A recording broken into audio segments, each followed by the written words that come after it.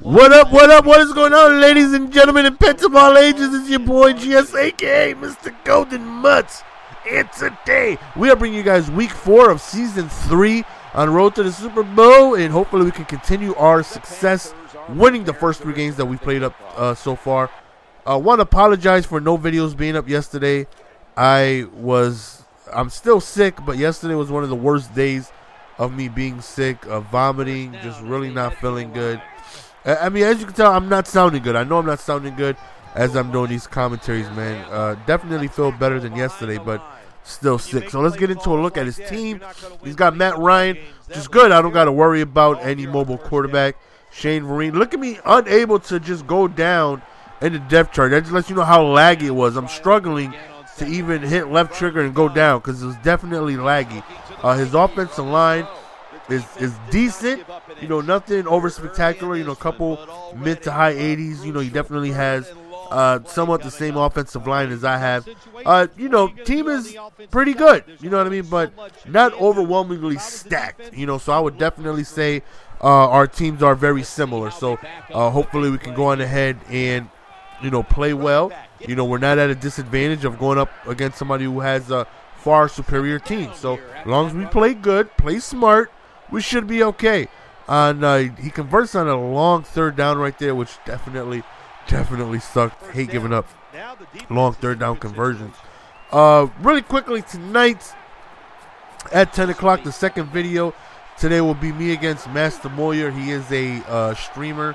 And right there, he throws it up, and I'm sorry, son, but no some of you. Give it to me, baby. You just been carjacked, son. Don't test the carro. Don't go anywhere near my vehicle. My vehicle isn't somebody you want to test, son. It's just not going to work out. It's just not going to work out. Just don't do it. Master Moyer has a 98 overall team, so I will be uploading my game against him. And his team is by far the best team I've played. And one of the best teams I've seen in general. Like, his team is nasty. Like, it makes you look at your team like, damn, I got a lot of work to do. This guy's team is stacked. So here we go on offense, man. You see me mixing it up between RG3 and Tannehill. Tannehill is the better thrower.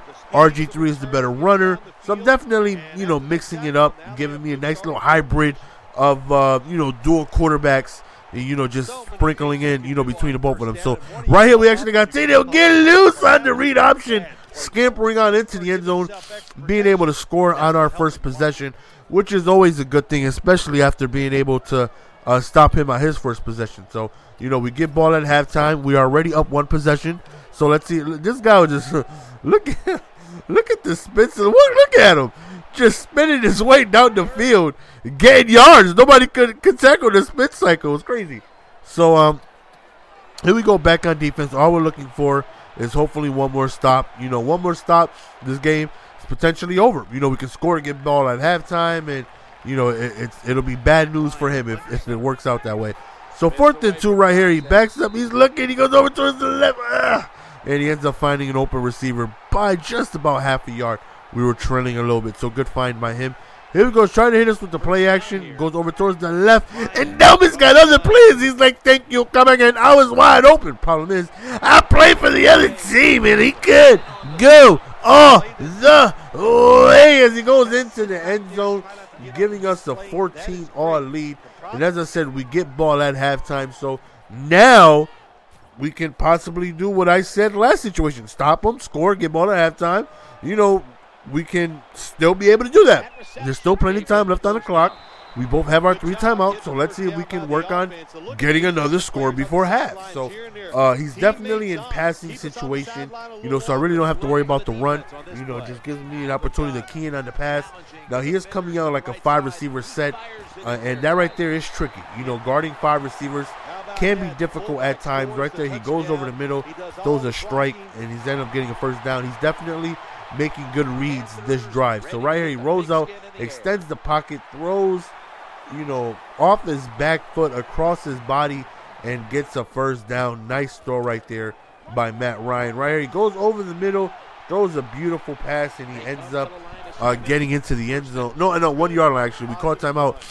Following play, he gets into the end zone. So now, hopefully, we can just go on ahead, retaliate, and be able to get ball at halftime. Because right now it is a one-score lead, so I would definitely take a field goal, any type of score that goes on ahead and allows me to get back that multiple possession lead. So here we go with RG3. We hit the read option, trying to hit the outside. I was hoping for an early dive, but unfortunately he played the sidelines pretty well. So we no huddled. We went back to the same play, and right here we got to call timeout. We definitely need a big play to get downfield. Quick out route to Underwood, and we end up just getting out of bounds. Now we have one timeout, so I feel like we got a couple chances to maybe try to see if we could get something going towards the end zone. We try one out route. Now we look, and there's 11 seconds left, and I feel like that's good enough for maybe one try, considering we got a timeout. And I go up the middle. Whoop! Tried to hurdle it. We got to waste our timeout. We get stopped at about the 2, and we don't want to take any chances. We're going to take our field goal, play it safe, get ball back at halftime with the lead. That's exactly what happened. So, we didn't want to try and be greedy, go for it, and not get any points. So we go up 2 possessions with ball. Now, if I wasn't getting ball at halftime, I definitely probably would have went for I said definitely and probably, right? That's an oxymoron right there. I most likely would have went for the touchdown. Now, right here, to begin the half, look at RG3. Look at the hurdle, though. Look at the hurdle. This man is out. Whoop! Another hurdle.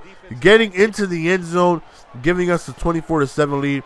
Now, right now, with it being limited minutes, I really feel like it's going to be very tough for him to come back. He's going to have to score quickly, and either get some onside or play really, really, really good defense to go on ahead and for him to have any chance of coming back. So, obviously, he needs to score quickly, so now he's taking deep shots. As you see, he's chucking the ball up, trying to go on ahead and score as quickly as possible. Goes for a screenplay, but our boy McCoy has other plans, and he ends up getting the sack before the screen even develops. Next place, another sack.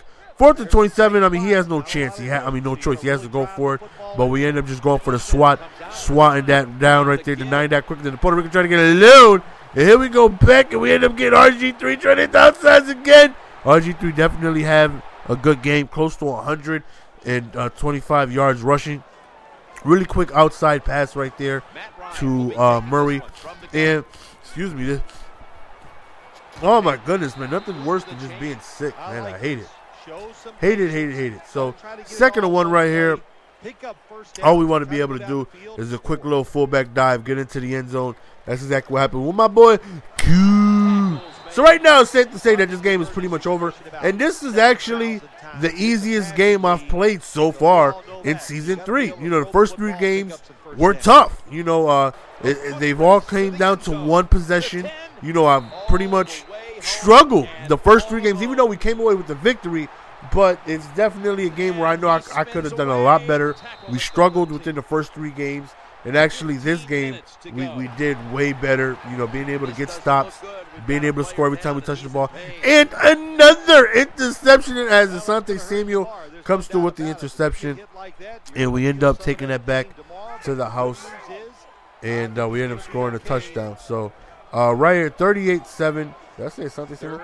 38-7. I'm sick, man. Forgive me. I can't breathe. Can't think right. Just nothing is going right when you're sick, man.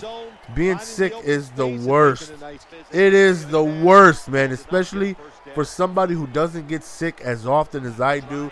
So when I do get sick, it's death. It's damn near death because my body's not used to it.